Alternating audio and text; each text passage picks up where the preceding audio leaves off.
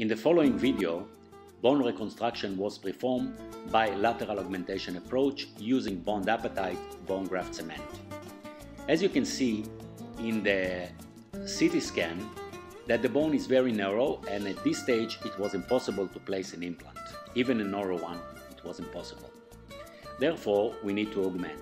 So first, we start with our vertical incision. As you can see, they are in a distance from the grafted site, and we do them with curves. We reflect a full thickness flap, and here you can see the anterior nasal spine and the depression of the bone that we have. When we release the flap, it should be minimal. The flap should be with a moderate tension, not tension-free as we used to when we work with granules. Because we want that the flap will be stable above the graft, because we don't use a membrane and it's directly on the graft, so we need to have it with a moderate tension. Here we activate the Bond Apatite cement within its smart syringe, and there are only 3 simple steps that are required: place, press and close. Place the material into the grafted site, press it firmly with a dry gauze for 3 seconds and close the flap. So here we eject the material into the site, press firmly for 3 seconds, not more than this, with a dry gauze. Now if we want, we can shape a little bit, not too much, just to place it in place, press it again for 3 seconds and close the flap.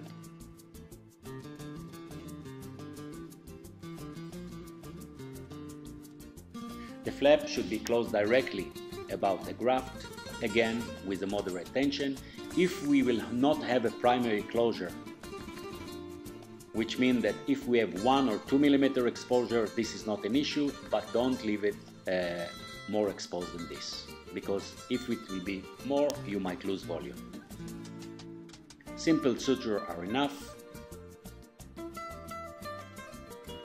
and of course the flap is very stable because we didn't release it too much as we used to do with granules and membranes. During the healing period, the patient wore a partial denture, removable one, but we relieve the denture and we remove all the buccal flange. Here how it looks after 3 months from the operating day.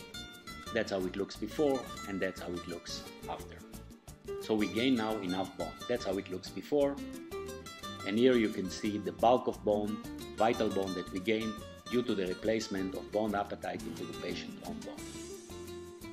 We release the flap again in order to place an implant.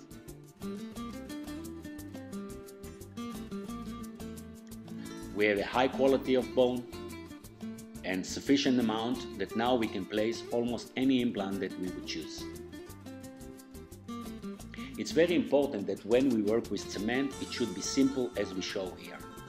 You should get out of your granular state of mind and remember that cement is a different concept that must be treated differently, so you must work with it simple as we show here. Place, press and close. And of course, the implant have a very good primary stability due to the quality of bone that we gained due to the Bond Apatite replacement into the patient's own bone, and only after 3 months.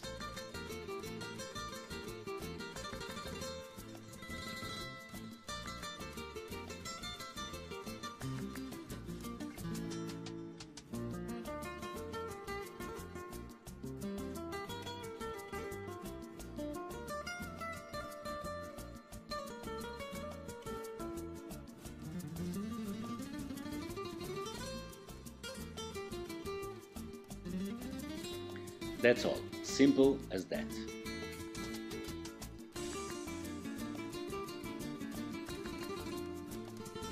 And that's how it looks at the radiography after implant placement.